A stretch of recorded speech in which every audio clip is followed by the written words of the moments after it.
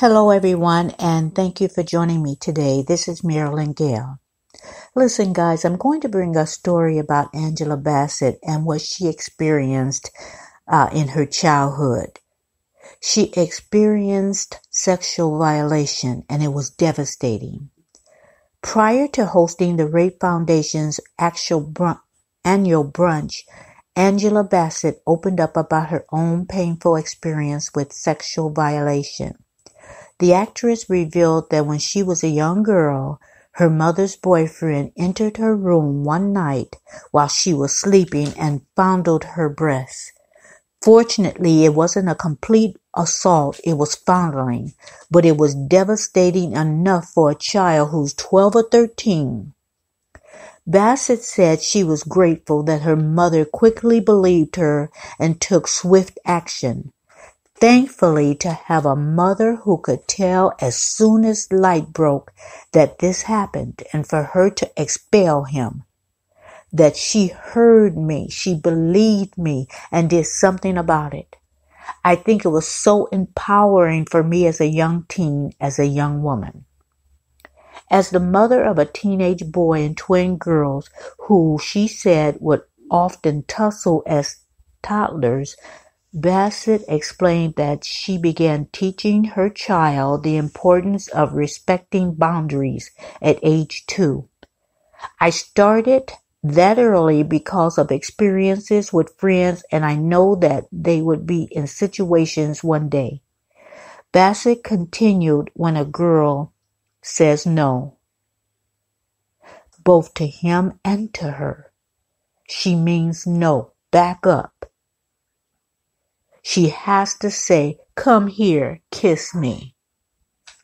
A longtime supporter of Rape Foundation and co-host of the brunch along with Bassett was David Schwimmer.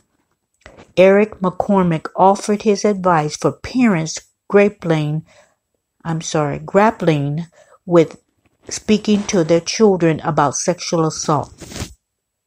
We have a 12-year-old, and so the whole idea of consent over the last few years has been a conversation, McCormick said.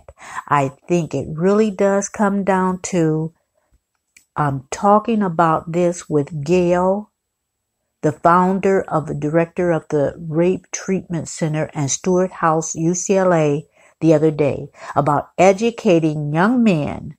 I think it's happening in the schools, some of them in our kids' school, but in terms of advice, I think the biggest thing to have to work on with everybody is self-esteem and being strong enough to say no, to call for help. Nobody has the right to abuse you. Held on the lawn of a private Beverly Hills estate, the brunch highlighted stories of sexual assault survivors and raised funds for the Rape Treatment Center and stuart-house-ucla Santa Monica Medical Center. Ahead of the event, Elizabeth Olson, a frequent volunteer at stuart-house-ucla, described her experience working with teenage and child victims.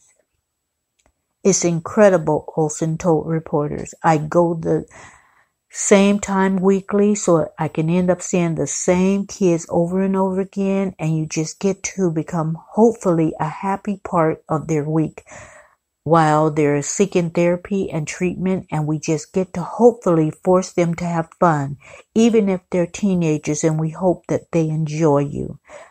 You want them to enjoy the experience, and especially for the young ones, you want them, while they're dealing with something that no child should go through this and is beyond traumatic, that I could not comprehend. You just want them to feel like a kid. So that's really what you do there as a volunteer. And I just feel very lucky that I've been doing this for a couple of years now. Now, guys, many don't know this about me, not even a lot of family members, but I was a rape victim advocate. And it was very difficult because at the time I was working 9-10 hours. I was drained, and then you would get a call. You never knew, of course, when you would get a call. You would meet the police at the hospital. And I felt I felt for the victim in a lot of ways. Number one, they have been violated. And then they have to tell the story over and over and relive that. They have to tell the policeman. They have to tell the doctor. They have to tell the examiner, whether it's male or female, of the details. They have to go through an examination, the rape kit. And I'm telling you, we as an advocate, we didn't ask questions. We just made ourselves available and offered that if she wanted to relay something, feel free to do that. But we didn't ask questions. We would sit back and let the police and the doctor take care of that. And we would just take the information down so we could see what other resources we had available. One case let me just say this. Very seldom did I talk about the experiences. Of course, I did not say the names because that would be breaking the code of HIPAA. But I would keep that to myself because I thought in some way if I said something, I would be violating their trust. Although, like I said, I never said any names. But I just didn't feel like that was something I should do. But you know what? When I look back, guys, it's okay to share experiences as long as you don't give private information. It's okay because you may be able to help someone else. You may be able to convince someone else, call the police, go seek help, tell your parents, tell someone, a trusted counselor, tell someone about this abuse. Now, one thing I wanted to say about Angela Bassett's mom. I'm so glad she believed her because, like she said, that empowered her and that supported her. So to get help, I think she could process that better having her mom by her side. Now, I think it's Marriage Boot Camp or something like that. I just saw an episode on television, and it was one of the prior basketball wives. I can't remember who she was, but she was divorced from her husband. She had kids, and but she was telling her mother and her father was at the boot camp, and she was telling of the experience that a family member had violated her.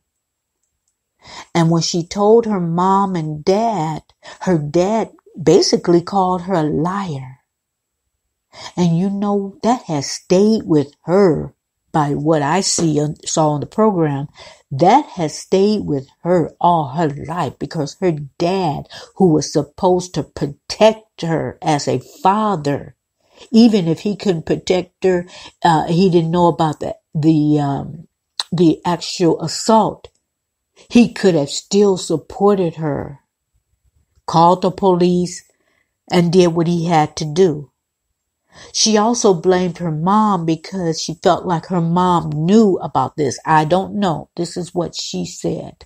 So whether her mom knew or not, or whether she might have thought her mom knew about it. But that was just, I think, the first episode that I saw. So I'm not really sure. Maybe further down the line, she'll have some breakthroughs and the family will have breakthroughs. But what I'm trying to say is to have your parents support and not think that you are a liar. Because that's why a lot of people do not report this.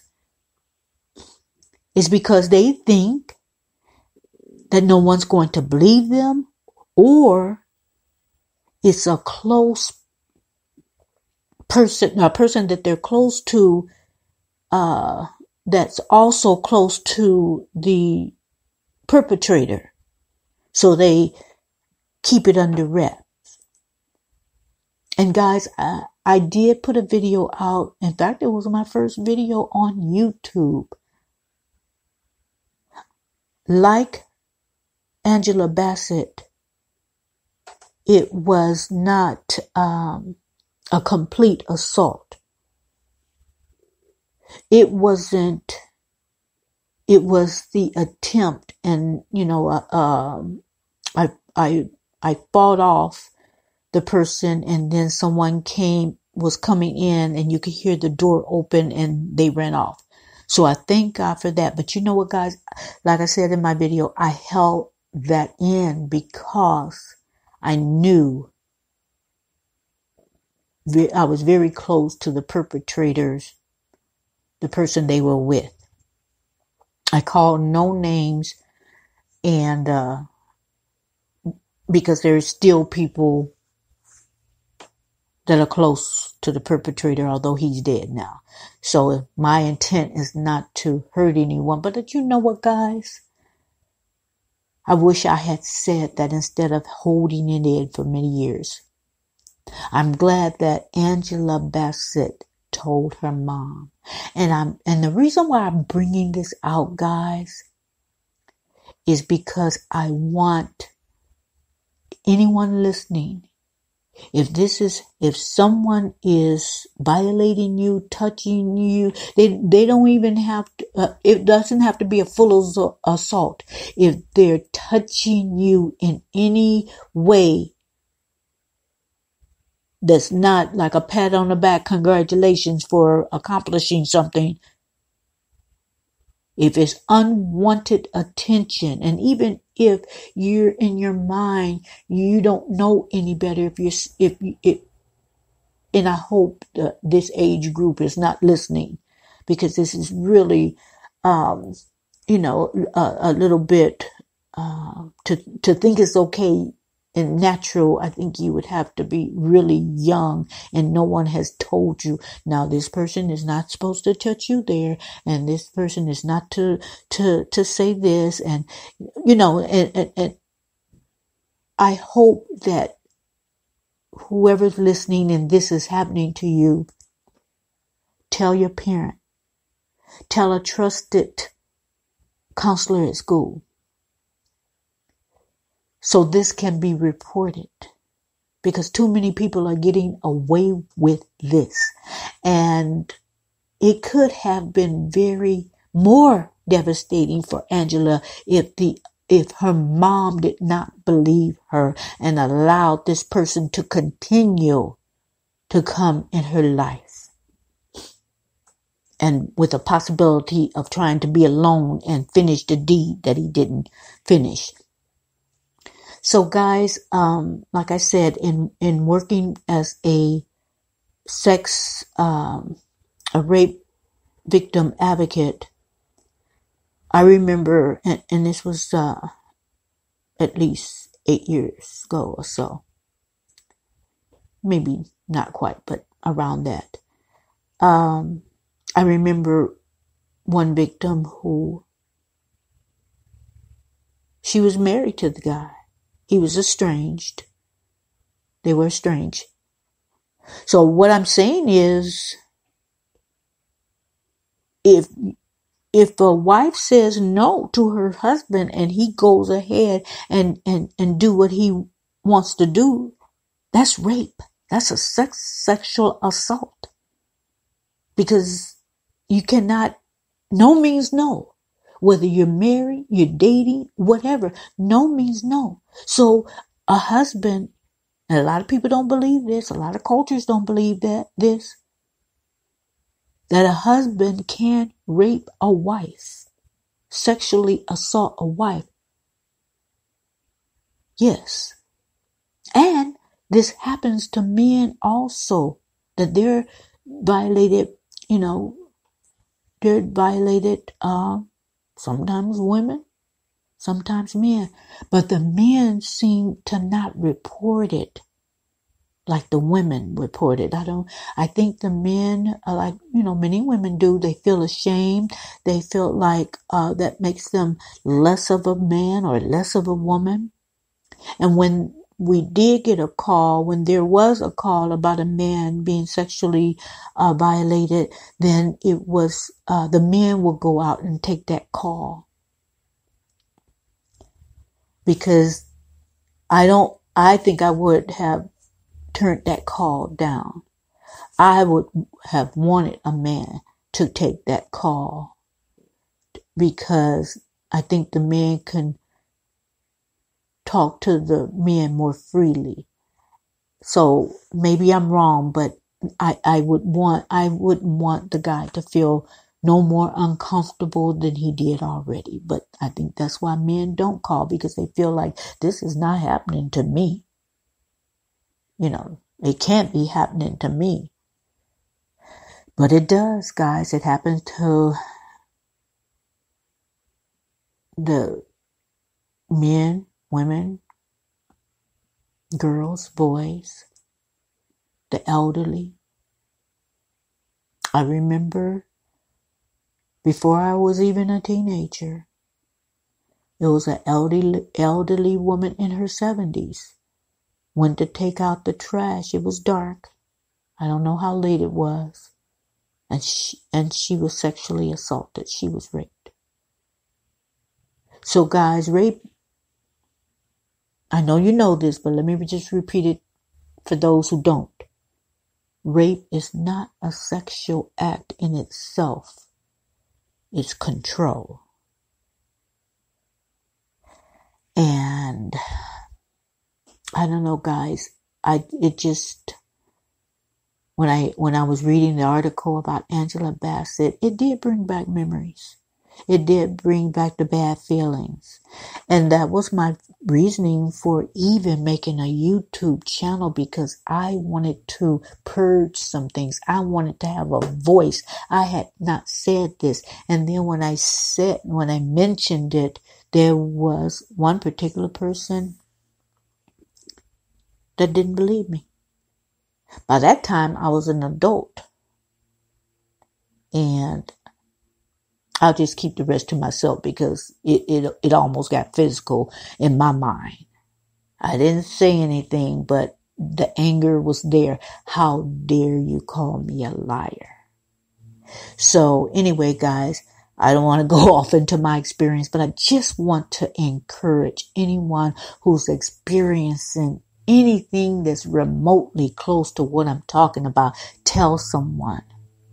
So this person, and if it's happening to you, tell someone. So the authorities can come in, so you can press charges, so you can put this person behind bars. And do not feel sorry for the perpetrator. They didn't feel sorry for you when they were violating you. They didn't think about, okay, I'm ruining this person's childhood. She's going to grow up all her life with low self-esteem, not trusting men, or he's not trusting women. Tell it. I am not a snitch. I don't believe in being a snitch, but tell this one. Don't let the perpetrator get away with this, because a lot of them are getting away with this. You hear stories about, men continuously or women continuously violating people all through until they get, 15, 16, 17, and then sometimes longer than that. So, guys, that's what I have right now. I just want to bring and bring this story out about Angela Bassett, and I do love that she brought this out about herself, because sometimes people want to tell other people's stories, but they don't want to tell their own. So I thank God for Angela Bassett for telling her experience and sharing that she told her mom. And the best news of all about that whole situation is her mom believed her. And I thank God for that, her mom. So guys, I'm ending this right now. Thank you to all the subscribers. If you haven't subscribed yet, please do so now. Hit that notification bell, and I'll be back with another video or podcast. And Everyone, have a great night. Good night.